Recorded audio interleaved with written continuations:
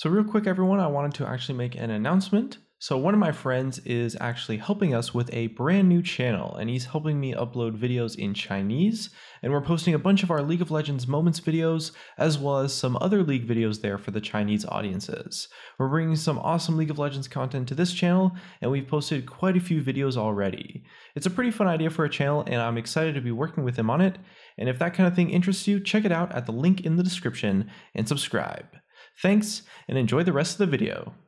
What's up guys, it's me Jeremy. So we're pretty far into Season 8 right now, and Riot are showing no signs of halting their goal to fix up old or problematic playstyles on champions. A huge part of this process is having the gameplay developers come up with these sort of mini reworks that allows them to make significant changes to a champion's abilities and mechanics without requiring a full-scale operation gameplay update.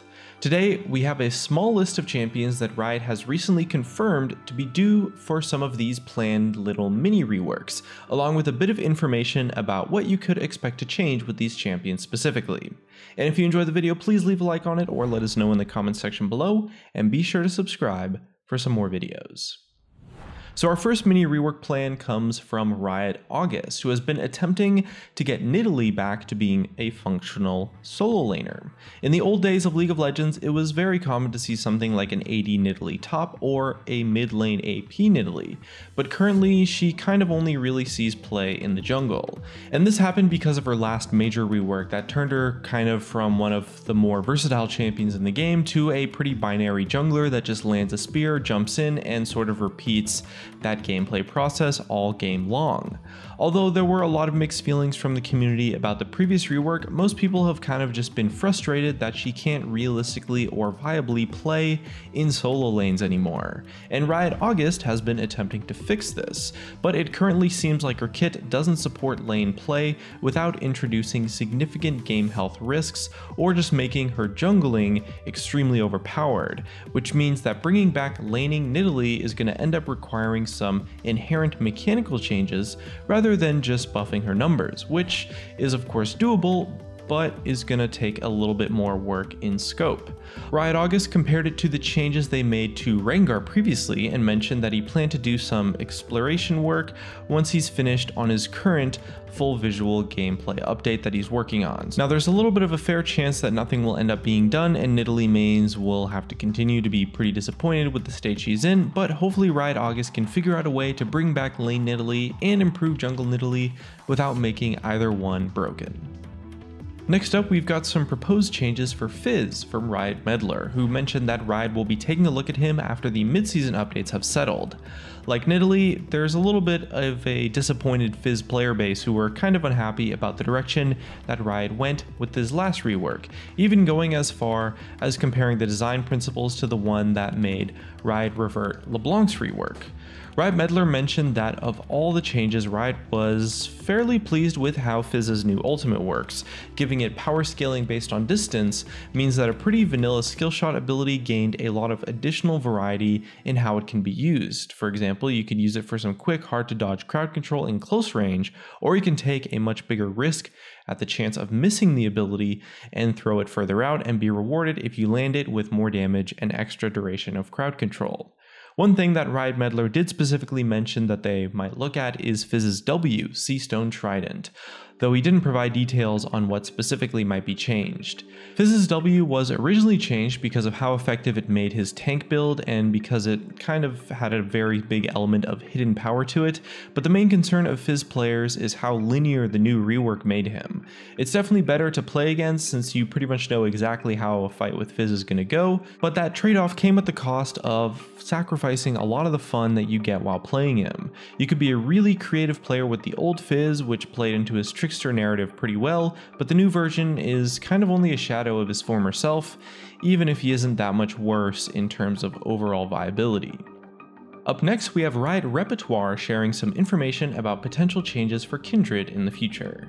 He had a conversation with the original designer for Kindred, who is Riot Rex, who shared some thoughts of his on how they could make playing Kindred a more enjoyable experience. The proposal included a few things, which we'll go over one at a time. First up, it needs to be easier for Kindred to gain marks, but each mark should be a little bit less powerful as a result to compensate for that.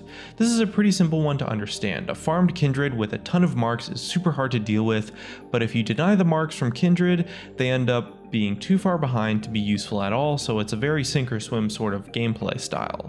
By making marks easier to acquire in general, but also less powerful, you'd end up with a much more reasonable system that provides benefits, but doesn't make her too overpowered or too weak based on how efficiently you manage to farm marks throughout the game. Next is a suggestion to reduce the mark warm-up time on enemy champions and to improve the balance between champion and jungle-based marks.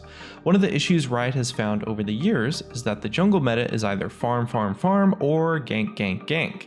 They've tried many things to get junglers into a position where they can do a good mix of both, and Kindred is special in the fact that their marks provide them a great way to encourage a diverse jungle approach for them. Riot Rex also recommended removing the WQ interaction and just allowing the Q cooldown to be reduced when it hits a champion or a monster.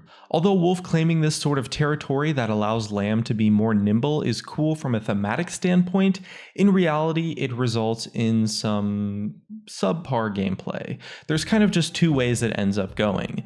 Either Kindred dances around and deals a ton of damage, or Kindred cannot hold that position and ends up dealing very little damage. Allowing the Q to refresh itself when hitting a champion or monster without relying on the W would allow Kindred to play the same risky close range playstyle, but without relying on staying within this confined area where she can be easily collapsed on and is forced to make herself vulnerable and, more importantly, predictable. Instead, managing their Q would become more about keeping an eye on your mana and making sure you're just kiting appropriately. With W no longer used as a mobility enabler, you'd be able to also give it a bigger radius and let Wolf be a more significant part of fights with his auto attacks. These ideas are all just concepts from Riot Rex's proposal and are not necessarily the direction Riot will go with the Kindred changes, but they do open up some interesting discussions, and there's a lot of Rioters who responded positively to these sort of ideas. They might be a little bit too powerful on paper, but you could definitely balance them out with some base stat or damage nerfs, which could allow Riot to make Kindred much more fun and viable to play without pushing her into overpowered territory. These changes will almost certainly be tested at some point just to see if they're worth pursuing, but it seems like Riot are really waiting to hear from Kindred players about what would excite them the most. Without a clear direction and a real reason to start actually testing, changes like these are likely to just happen whenever a developer happens to have the time to actually work on the changes. So as far as the timing of the release of these changes, it's going to depend a lot on how the priorities of other developments in the balance of League of Legends play out. And next up today, we've got some more changes for, of course, the #1 most reworked champion in the game, which is Ryze.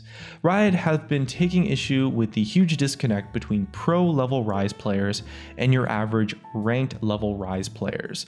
I mean, historically, ever since Ryze's most recent rework, he's had a horrible win rate in solo queue, but yet has been top tier in pro play ever since, so there's a very big disparity here.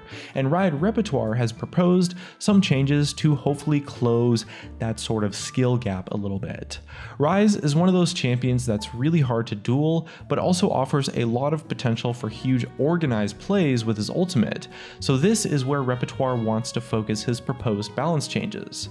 To start, the rework would reduce his dueling power in the early game and push him back into being a late game scaling monster like he was maybe like 4 reworks ago or something like that.